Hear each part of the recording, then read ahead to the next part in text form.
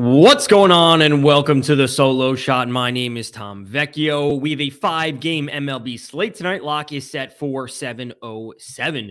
As always, this is one of the many shows on the FanDuel Podcast Network. You can find that anywhere, whether it's Spotify, whether it's Apple Podcasts, you name it. Make sure to give it a like, follow, or subscribe. Leave a review. That'd be greatly appreciated. And you can follow me on Twitter at Tom_Vecchio1. Before we hop into things, the NFL Sunday Million is live on FanDuel. Put your NFL knowledge to the test and create your best 9-player roster while staying under the salary cap. And then using FanDuel's live scoring feature, you can follow along and compete for your share of the $1.6 million in prizes, with first place taking home $300,000, all for just $5. With your choice of stars like Josh Allen, Tyreek Hill, and Christian McCaffrey all set to take the field on October 1st, there are plenty of big names to use in your lineups. Sunday's coming quickly, so head over to FanDuel and get your lineups in today. Eligibility restrictions apply. Go to FanDuel.com or download the FanDuel app for details. All right, let's get into today's 5-game MLB slate. We are down to the final 2 days for the podcast. If you have been here throughout the season, listening to Jim, obviously, for the majority of the season, or listening to me over the past month, appreciate you being here to close things out. Let's hop in, starting off with weather notes for today. The Mets are at home hosting the Marlins. It's cooler. It's going to be in the low 60s. Wind blowing in at Citi Field. Already a great pitcher's park. Cooler temperatures, wind blowing in, all positives for pitching. There's also a little bit of rain in the forecast, probably as the game goes on. So kind of keep that in mind. Atlanta's on the slate. They're at home again. Colorado Rockies, they're at home. So Atlanta and Coors Field on the slate. The Dodgers are at Coors Field. And it's actually pretty nice in both of those parks in terms of temperature. No wind issues there. So Mets, the only rain note for today. I will say if you're playing the early slate or some type of all-day slate, there is some rain issues in Philly. So kind of keep that in mind. Let's jump into pitching for today, where starting off up at the top, Jordan Montgomery at $10,200 is the most expensive pitcher, followed by Jesús Luzardo at 9.7, Chris Bassett at 9.5, Logan Gilbert 8.9, David Peterson 8.6. This is really the top tier of pitching. And frankly, Jordan Montgomery is a little bit too expensive for my liking, especially given his salary and especially given his matchup. And while the Mariners haven't been super consistent as of late, they're still a good offense. And Montgomery is 10.2, and he's coming in with a 21.4% strikeout rate, which is lower than the league average. And when it comes to a pitcher like Jordan Montgomery, the best way to describe him, which people have been saying for years about not just him, but just this type of pitcher, is that he's a better real-life pitcher than he is a fantasy pitcher. 21.4% strikeout rate is low. Sure, does he have a 6.1% walk rate? Is he only allowing 0.84 home runs per 9?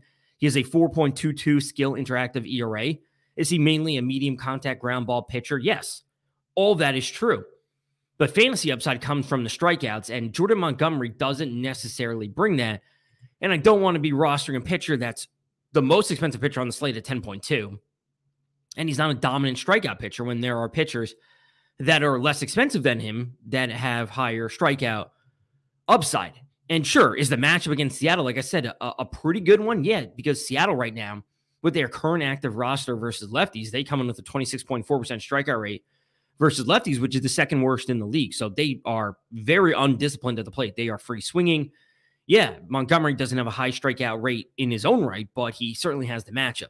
And Seattle, yeah, they come in with a 115 WRC plus versus lefties with their current active roster, which is certainly good, right? That puts them as the 7th best in the league. So they strike out a lot, but they also put the ball in play, and they're also putting up some runs, which is not necessarily a matchup that I love. And again, considering Montgomery's salary, 10.2, not really my favorite spot to be going when we have Coors Field on tonight's slate with the Dodgers, when we have the Braves on tonight's slate. It's a 5-game slate. Those teams are going to be pretty chalky and certainly want some exposure to them.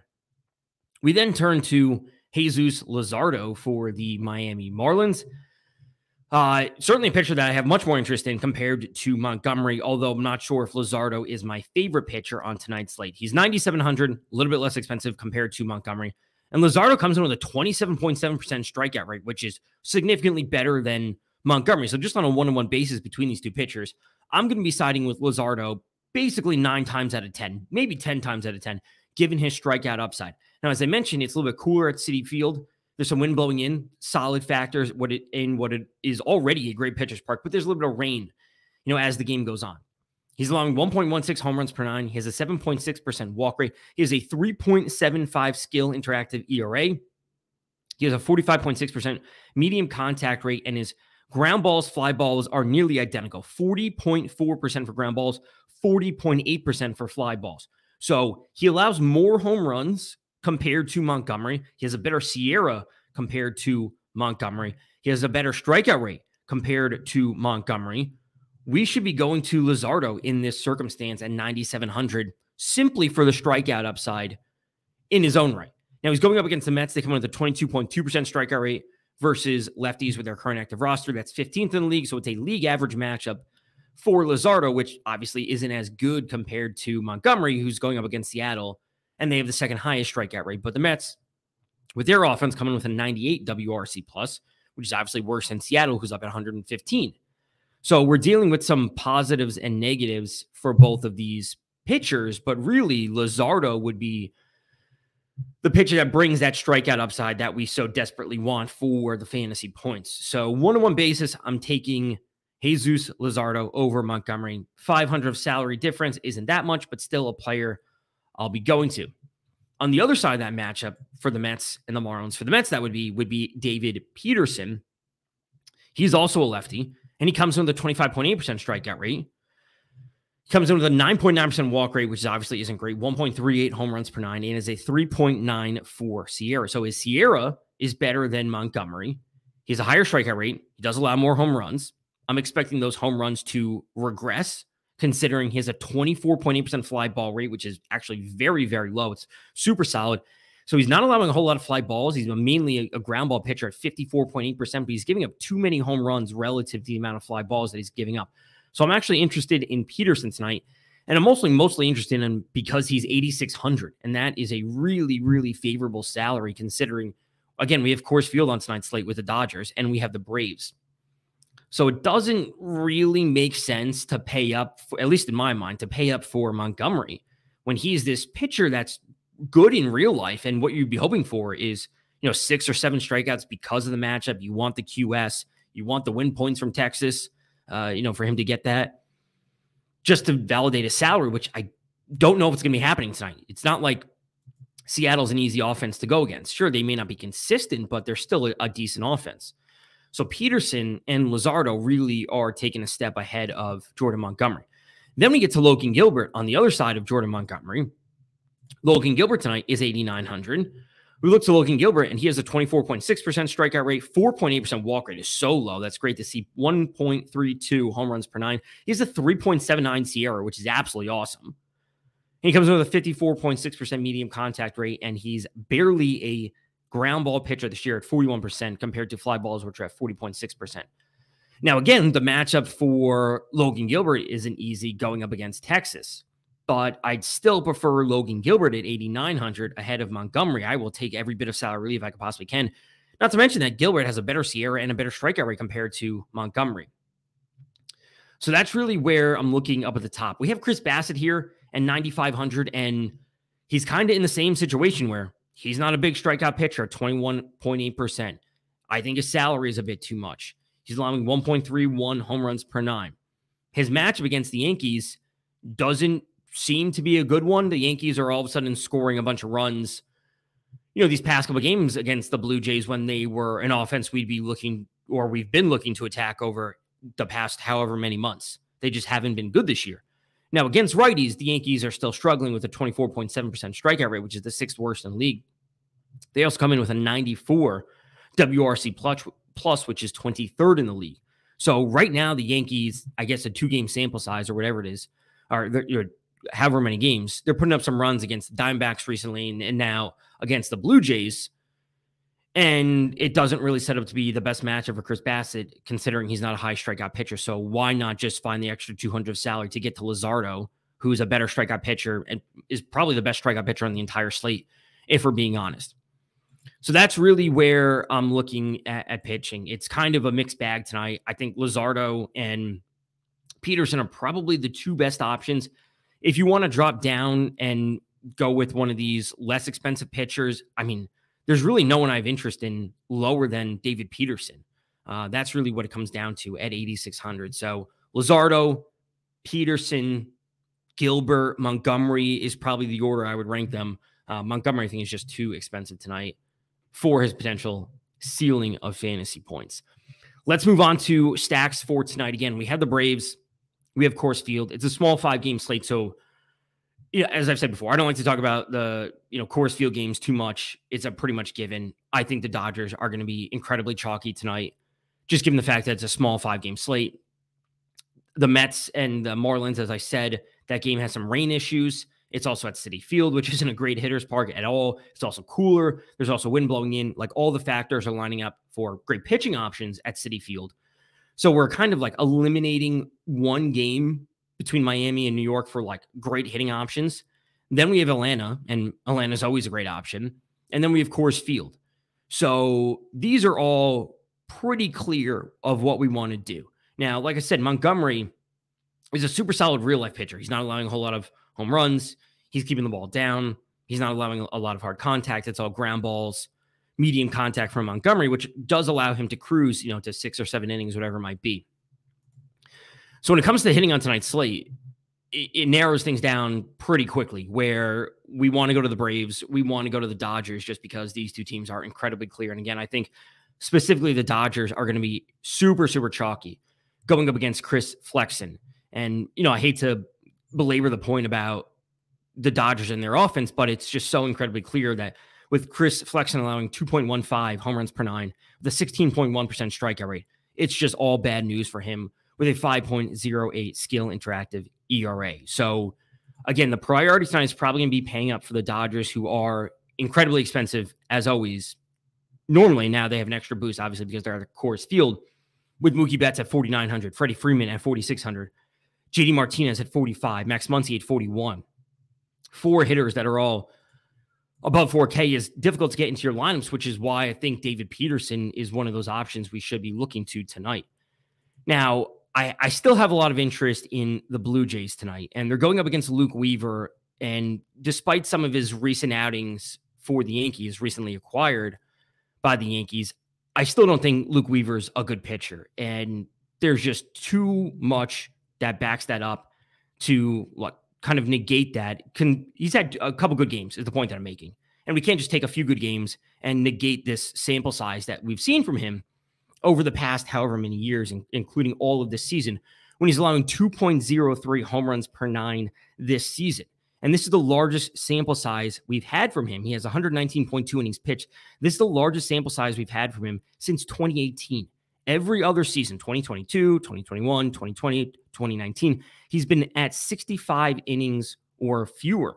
So this is the largest sample size we've had from him in literally 5 years, and he's allowing more home runs than ever. So this is legitimately the most accurate sample size we'll have from him. 2.03 home runs per 9, an 18.9% strikeout rate, 7.2% walk rate. He has a 4.72 skill interactive ERA. He has a 39% fly ball rate and a 37.9% hard contact rate. He's not a good pitcher. I know these recent games have been good for him. One against Pittsburgh, take that with a grain of salt, but it's still not a pitcher we should be super worried about.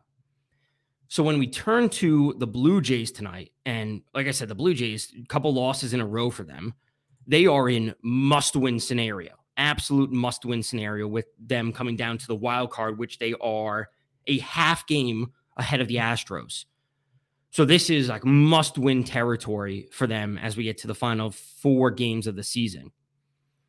So I don't know if we want to factor in that desperation, but it is still a legitimately good matchup for them against Luke Weaver. And Vladdy absolutely is going to be one of my favorite options tonight at 3,600. When we look to him in this split, he comes from the 201 ISO, which is something that we absolutely love. We want to be getting him into the lineups. Now, outside of Vladdy, this is where things get interesting because there's actually a lot of value when it comes to the Blue Jays lineup. It's varying in how good that value is, how much we should be prioritizing that value. And ultimately, that value does help us open up the rest of our lineup when it comes to roster construction. So this is really where we have to be prioritizing some of the hitters. Dalton Varsho, 2,700.